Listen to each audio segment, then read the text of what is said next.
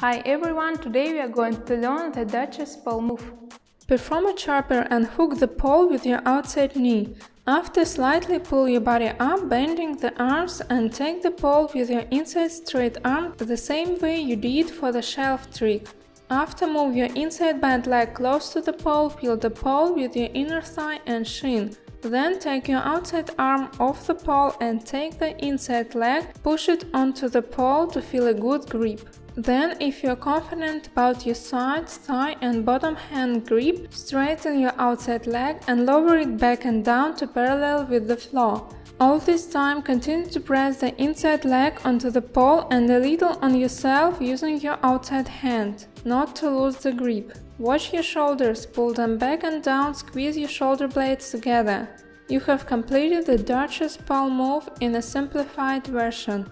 A more complicated version of the trick is performed without the bottom hand grip. So, if you feel very good grip with your side and hip and a good balance, you can carefully try to take the lower arm away from the pole and back so that the arm, the outside leg and the body make a straight line.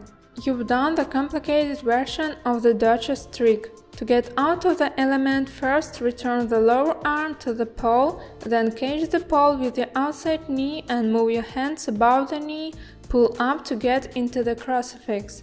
I recommend to train this element with your friends or trainer's support or with a thick mat around the pole, especially for the second variation.